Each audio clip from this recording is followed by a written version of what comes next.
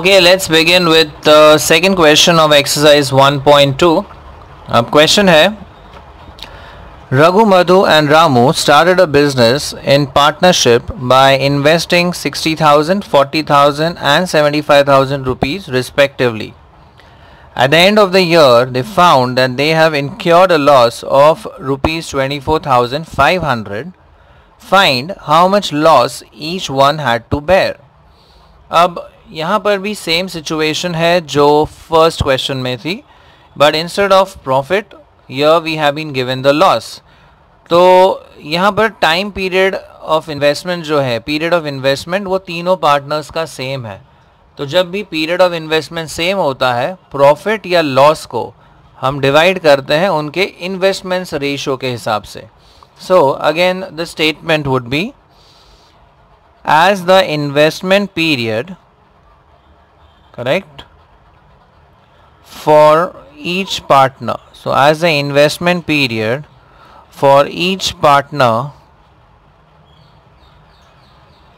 is the same, hence the loss would be shared.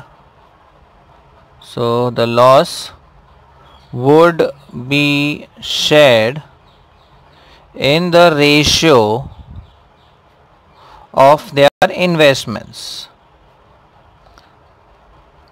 So इसके लिए we get the loss sharing ratio will be equal to the investments ratio. अब investments है 60,000, तो first investment है 60,000, दूसरा investment है 40,000 और आखिर में तीसरा इन्वेस्टमेंट है 75,000. तो 1000 अगर कॉमन फैक्टर कट कर देता हूँ and if I divide by 5, सो 5 12 जा, 5 8 जा एंड 5 15 जा.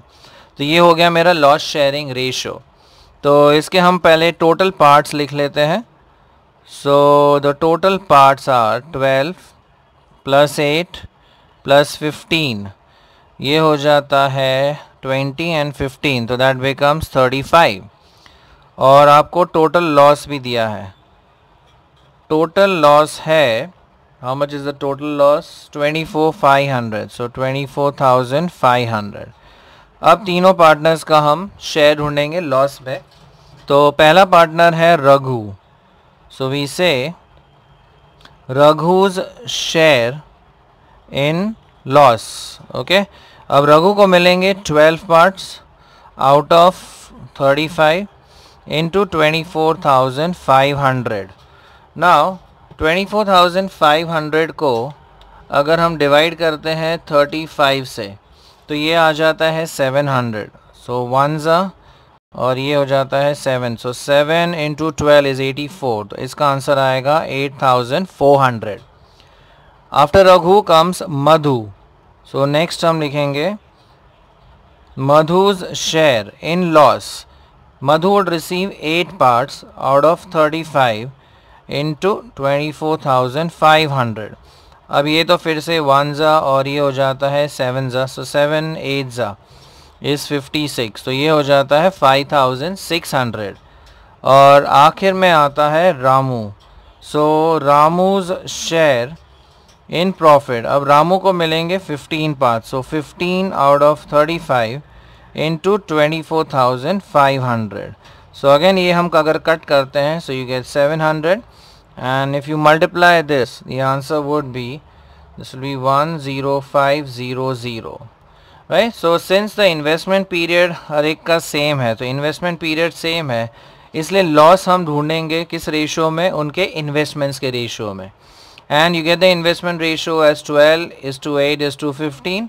Total pass 35, total loss 24,500. और फिर each partner का हमें loss calculate करना है.